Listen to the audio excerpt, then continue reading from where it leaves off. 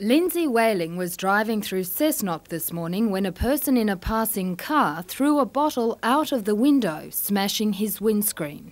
Well, I had to go to the council chambers this morning and I sort of came out the door and the police were just there on the spot, so very convenient. Yeah. Constable Scott Savage was outside the Cessnock council chambers about to launch his community-based policing program. That's the sort of things that we want the police down here, and people know that we're in certain places. They can call in and give us that information instead of having to come up to the police station, where a lot of people fear that they're going to be victimised or branded as dobbers, as we call it. One day a week, constables will be stationed at designated places such as shopping centres and libraries. Well, we might have people with a criminal element necessarily might want to come up and talk to us, and I think we fully understand that. But they're the sort of people that we're trying to stop the crime from occurring within the Cessnock community.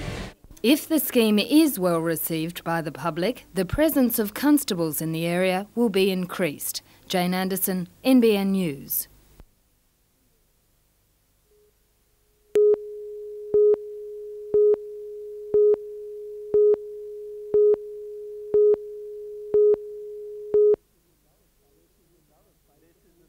This is another face of the economic recession. These foals were left without food and water after a bank foreclosed on a stud owner in the Upper Hunter. The RSPCA was called in when there was simply no money to keep the animals alive.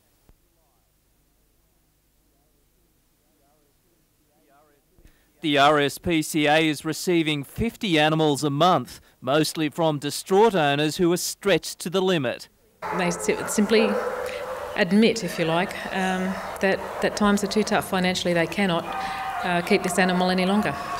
Those found to be mistreating animals could face a 6-month jail term plus a $2,000 fine.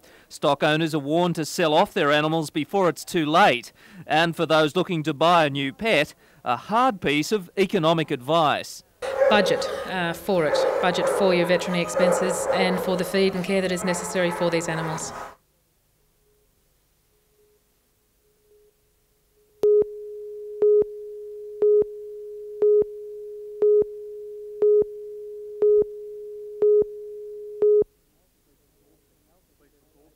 Police were called to the Caltex service station on the Pacific Highway at Sandgate last night. A 40-year-old male attendant had been menaced with a spear gun and forced to open the cash register. The bandit, described as being 175 centimetres in height, wearing dark clothing, a balaclava and reflective sunglasses, escaped with the afternoon's takings, running through the nearby cemetery. His description and the use of a small and potentially lethal spear gun matches that of another hold-up at an Esso service station a kilometre away last week. So far, no one has been injured, but police fear the offender could strike again. We certainly hope not.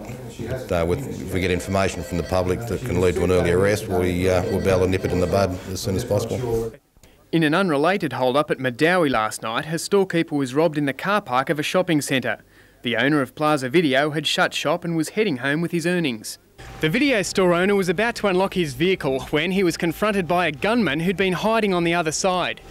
A shortened firearm was pointed directly at his head and the gunman demanded he hand over the takings and his wallet. The offender ran off into the dark and is thought to have escaped in a car. Police are searching for a man 180 centimetres in height. He was wearing a black jumper and jeans, a balaclava and ski mask.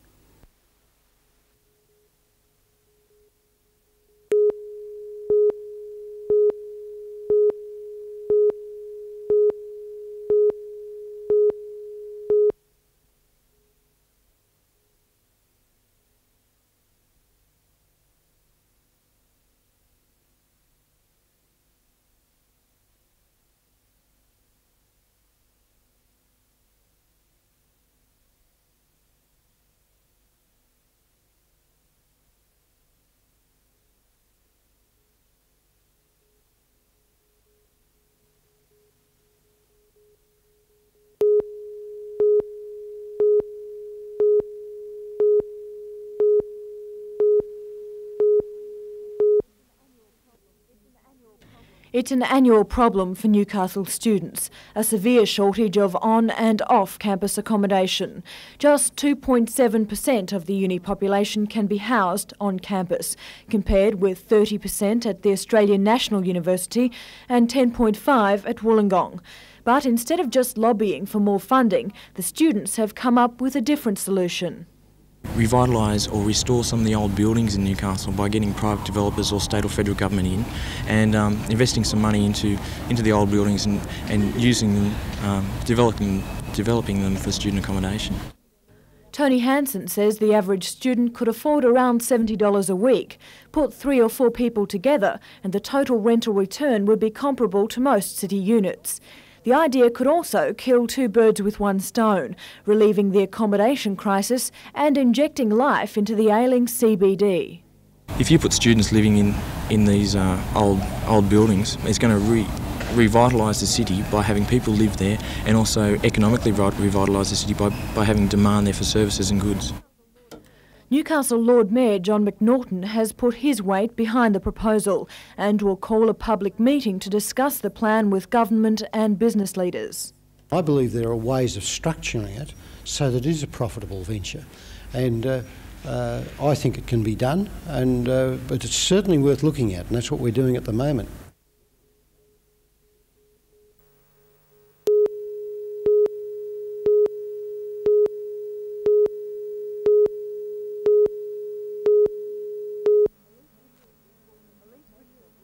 Alif Richmond was born in Tasmania in 1919 and died in 1977. He was known as a sculptor, but between 1937 and 1948 he served in the Australian Army, and the only artistic tools at his disposal were a simple pen and paper. During the Second World War he sketched many of the people and scenes around him. In 1948 he moved to London and lived there for the rest of his life. So this exhibition is a rare glimpse of the work of his early career in Australia. Because he did most of his work in England, the sculpture hasn't made its way back to Australia, and these drawings are some of the few works of his that are in the country.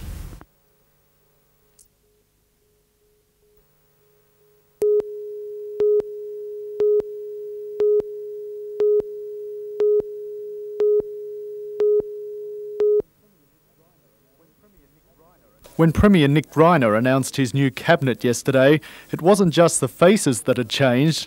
There's also some new and controversial reworkings of portfolios. The old Department of Minerals and Energy has been split. The minerals component is now in the Natural Resources portfolio, and Robert Webster is the Minister for Planning and Energy. What this restructuring means for the Hunters mining industry, the unions aren't too sure yet.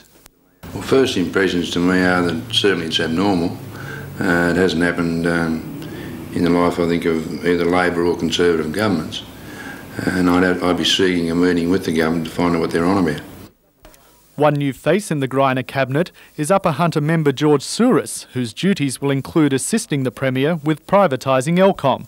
The Miners' Federation, which is opposed to the selling off of Elcom, has sent a letter to Mr Souris today calling for a meeting to find out where each other stands on the privatisation issue. The whole Elcom structure has been proven to be profitable and viable for a number of years and still is. Although Mr Souris only joined the cabinet yesterday, he said he's well aware of the concerns of coal miners about privatisation and has agreed to a meeting with the Federation. The changes to the environment portfolio have been slammed by conservation groups.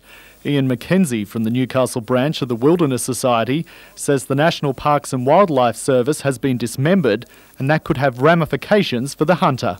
The Newcastle branch of the Wilderness Society is very close now to putting in a wilderness nomination for the Barrington Tops Wilderness. With this new arrangement we really don't know where we stand, and for the moment we're not going to put that nomination in. Scott Bevan, NBN News.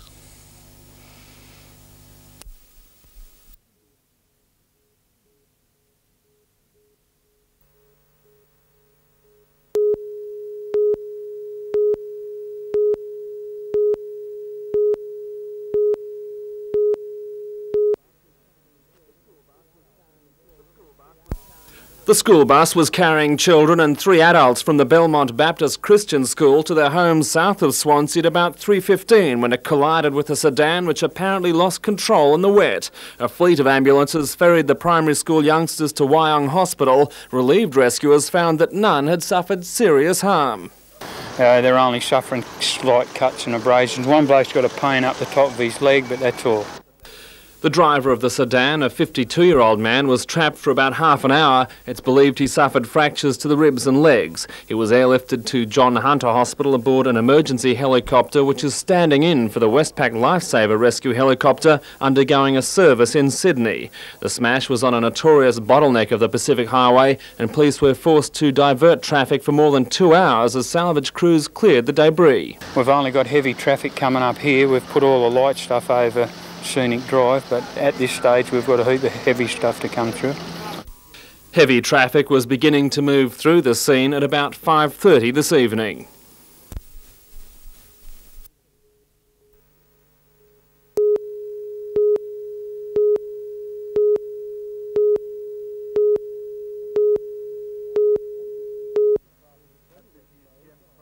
At this year's Gem, Craft and Treasure Expo, all that glitters is not gold.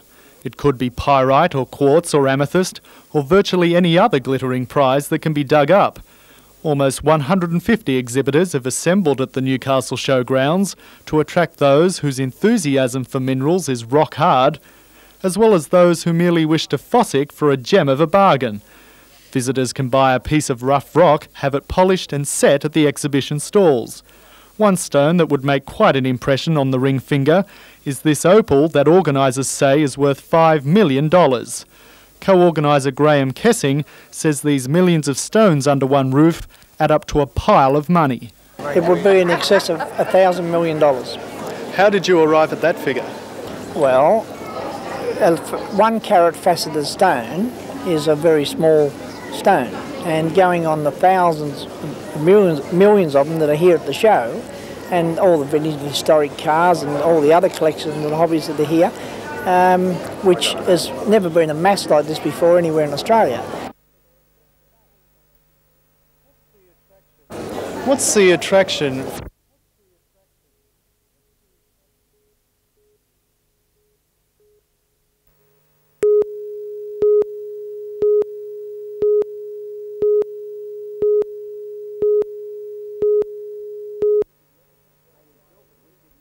Hamish Shelford wished he'd never set foot on the ISC, out for the count after some heavy Knights defence early in the first half. Gordon kicked a penalty for the Knights, and then they really put the pressure on Lydiard and Stokes.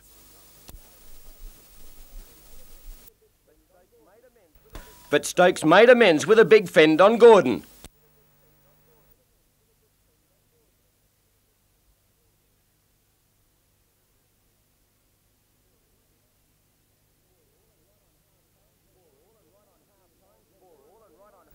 For all and right on half-time, Glenn Miller and Cliff Lyons were involved in an altercation which resulted in both players spending 10 in the bin. On the resumption, the Knights were reduced to 11 men as Hoogerworth was sent to the bin. But then the Knights poured on the pressure and Schuster went awfully close to giving the home team the lead. A metre out from their own line, live wire Jeff Tuvey scored one of the tries of the season.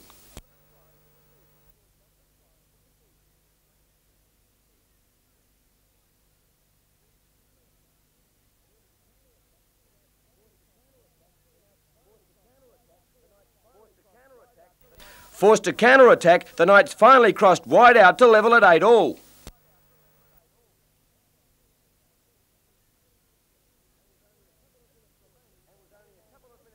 And with only a couple of minutes remaining, money man Ashley Gordon was right on target. Final score, Newcastle 9, Manly 8.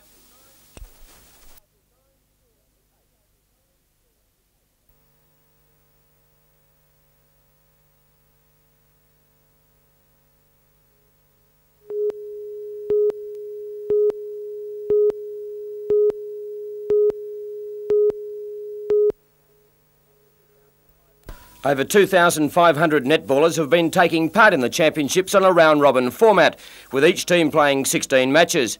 Borkham Hills continued their amazing run of success, winning the under-17 title, remaining undefeated in their age group since beginning in the state titles 5 years ago. Eastwood Ryde were victorious in the under-19s, Manly Warringah in the 21s, and the City of Sydney won the Open Minor Crown. As expected in the Open, Manly, Randwick and Sutherland fought out the championship, and it was Manly who proved too good for the opposition. This afternoon they accounted for Randwick 24-18, and then in the final match turned in a super performance against informed Sutherland. It was close all match, but the experience of Manly got them home in a thriller 22-12. The scoreline no indication of the quality of the match.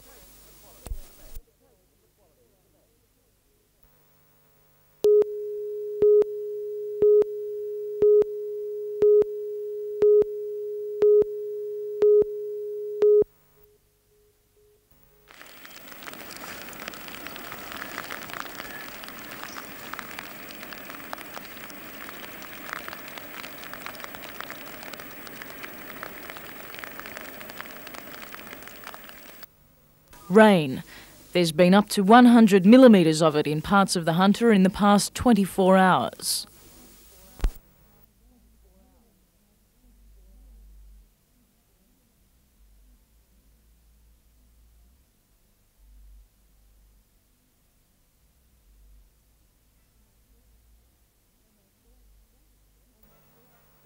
Almost all sporting events were cancelled. Still, it didn't stop some from enjoying the great outdoors.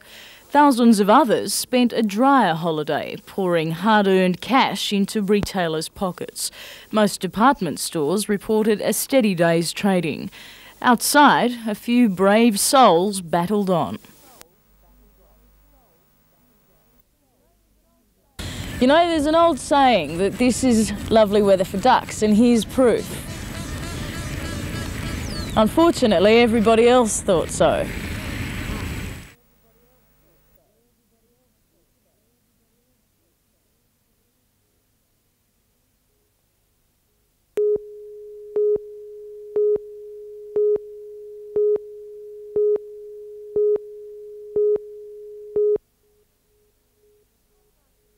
The contrasting elements, fire and water, combined to interrupt trading at Newcastle Tats Club. The earthquake-damaged premises were not able to properly resist a torrent of rainwater which leaked into the building yesterday morning. Trade was temporarily suspended. Then after midnight, water found its way into one of the club's fuse boxes. It caused a short circuit and started a fire. As far as actual smoke damage and fire damage to the club itself, there is nil. It is mainly in the main power boxes that has caused all the problem. We have no power, although just at the moment we have, but for how long we don't know. The main damage, however, was to the normally prosperous long weekend trade.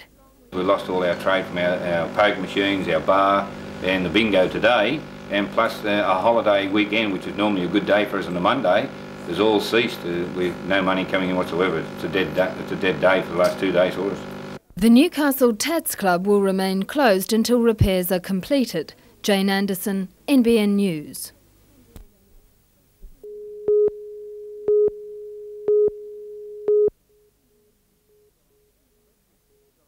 Rescue teams are on standby tonight to evacuate people and belongings if watercourses rise further. Already 21 people have died on the nation's roads over the weekend, but there were no further fatalities reported today. And the weather has caused havoc off the coast, with 3 vessels coming to grief off Port Stephens and at least 1 other to the north. Friends today continue to search for a 45-year-old man missing since yesterday. The state government says it aims to stamp out sick leave rorts by banning its accumulation as part of a package of legislation likely to be introduced at the end of the August budget session of Parliament. Overseas, thousands of US servicemen and their families stationed at the Clark Air Force Base in the Philippines have fled from a rumbling volcano, Mount Pinatubo, in a long convoy of cars and vans, while our Foreign Minister, Gareth Evans, has called for a relaxation of security on his visit to South Africa after a run-in with police during a visit to black townships.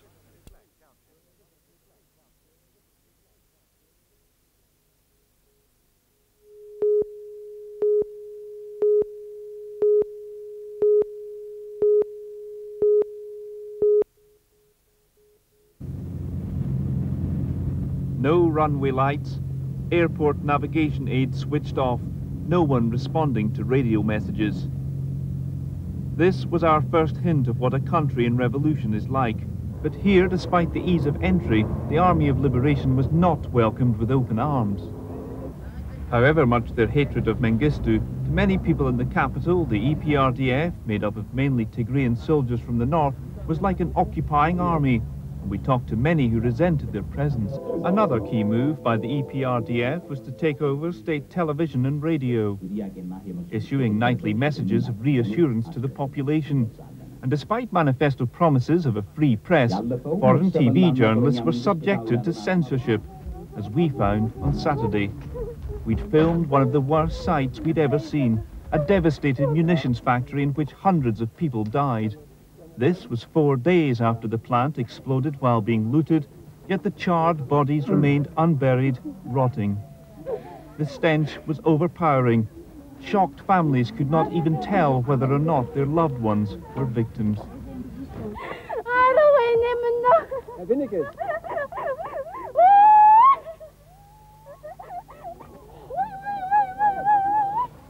The scene of carnage here is utterly unimaginable.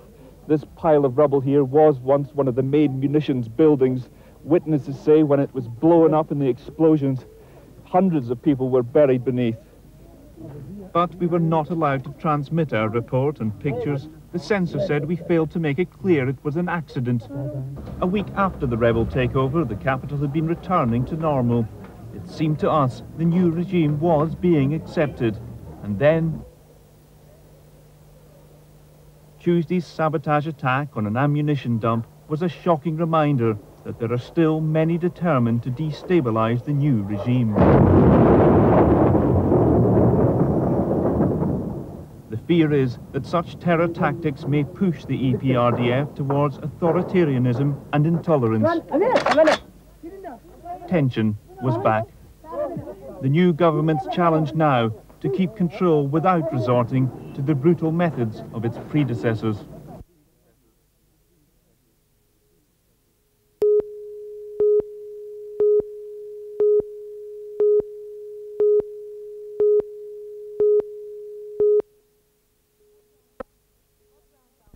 Bob Brown's outburst will rub salt into the wounds of a government still trying to restore the credibility of its leader. It will also damage attempts to patch what the public sees as gaping holes in party unity. Mr Brown objects to plans to hand over federal funds for road and transport projects to the states. That would give them the responsibility and the political mileage for how, when and where those programs are implemented.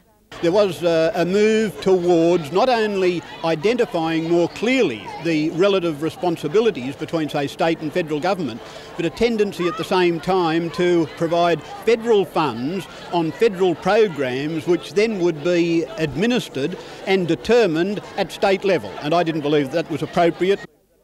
And if Bob Brown has his way, the ranks of those opposing the Prime Minister's plans will grow. I'm seeking the endorsement of my caucus colleagues, which I have no doubt at all I'll get.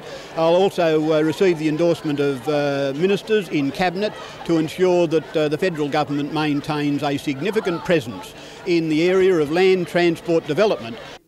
Alison Peters, NBN News.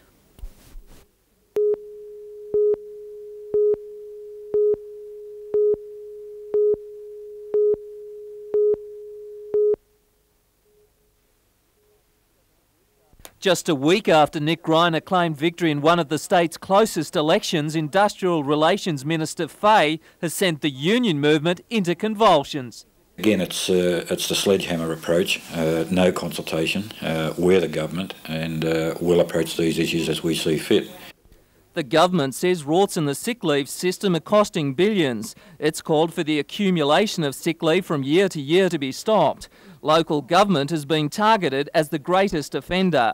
Workers at Newcastle Council have their unused sick leave added on annually. Retiring from the job, they can be paid out 75% of their sick leave entitlements. At Shortland Electricity, workers can leave with a payment for 100% of their accumulated sickies. After 20 years' service, that's equivalent to another year's wages. The average blue-collar worker doesn't get the payout, but can save up sick days to guard against long-term illness. But according to the Trades Hall Council, if that right of accumulated sickies is removed, it'll open the floodgates for workers to take every sick day every year. If they don't take that leave, they'll lose it altogether. If it's there and workers feel that it's threatened, then I think it's a big inducement for them to take it regardless. Even the Newcastle Chamber of Commerce has questioned the government's approach. I think the proper place to address this particular proposed legislation is in the Industrial Commission, and perhaps the Minister would have been better served by placing this before that commission rather than the public arena. Workers say accumulated sickies are a hard-fought right. Trades Hall has said if the government wants a fight, they're prepared to have one. Peter Ryan, NBN News.